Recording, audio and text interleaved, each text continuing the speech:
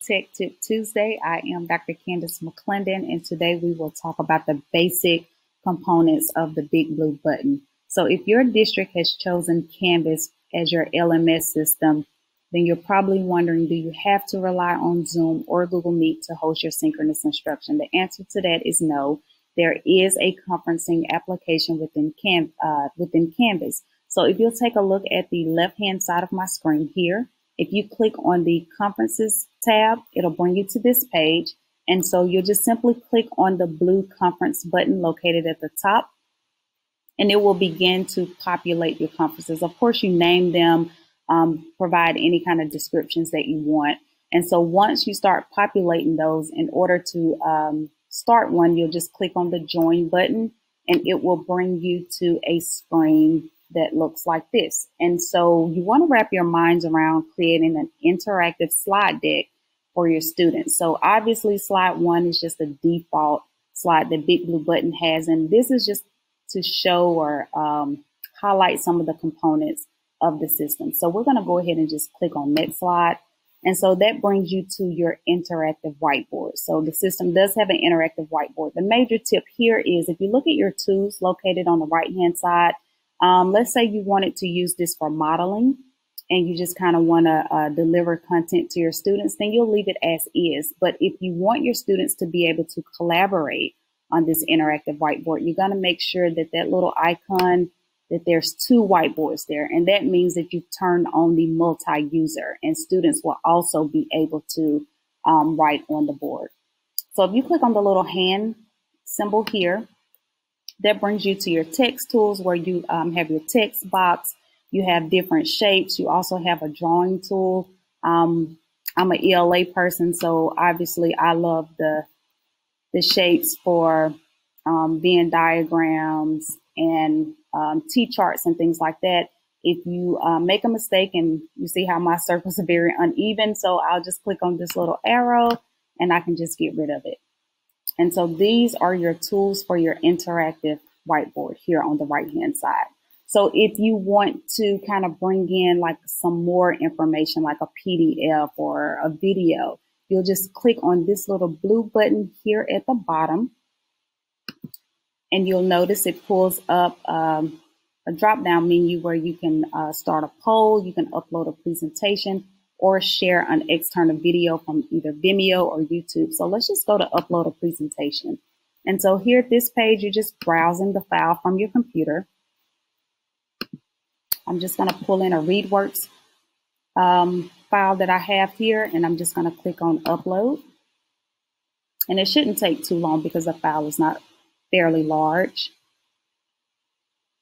Okay, and so now it's dropped in. If you're visually challenged like me, you need this to be bigger, especially if we're going to use this for annotation purposes. So I'm just going to look at the bottom toolbar here and click on Fit to Width. And so it kind of brings the text into focus, and you can really just kind of use these tools to do the same annotation that you would if you were in a traditional classroom. So a couple of other things that I want to kind of bring to your attention. So let's go back for a second. If I just click on Actions, and let me go back to Upload a Presentation. So obviously this is the article that you're currently seeing in my screen. So you see here, there's a little slash through this paper icon. If you want students to be able to download this file, you just click on that. And so it turns green. So now students will not only be able to interact with the text on the conference, they'll also be able to save that file to their laptop or Chromebook. So I wanted to mention that. So let's look here on the left-hand side. So if I had students, you will see your list or your roster of students here. Of course, this is a practice course, so you don't see any. And this is where our chat will happen. So this is a public chat. So you see a lot of default information here, but your chat will be here. Now, another cool tool that Blue button has that I like to use, I like to kind of assign different note takers for each day. And so you have a shared notes option. And if you have an iPhone, it kind of looks like that. So if I click on it, it kind of brings my notes here. So right now, I'm the only person that can take notes. But of course, I want students to be engaged. I want to create a student-centered classroom. So I'm going to go to my little settings gear icon here.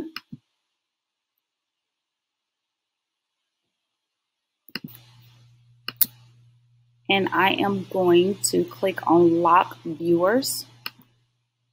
And so you see here by default it's already turned off, but I want to turn it on and unlock it so that students can utilize the shared notes and they can write on it. So I'm just going to turn it on and click Apply. And so now not only will I be able to jot down important notes, students will be able as well. And of course, you know, you kind of have to either assign certain students to do this or kind of really put some procedures in place so that it is a document that you all can use in your classroom. I just challenge you guys to kind of really look around in Big Blue Button. I know Zoom and Google Meet have been the forerunners for this virtual learning, but there are some really great tools in Big Blue Button. So we'll be bringing you more as the weeks come.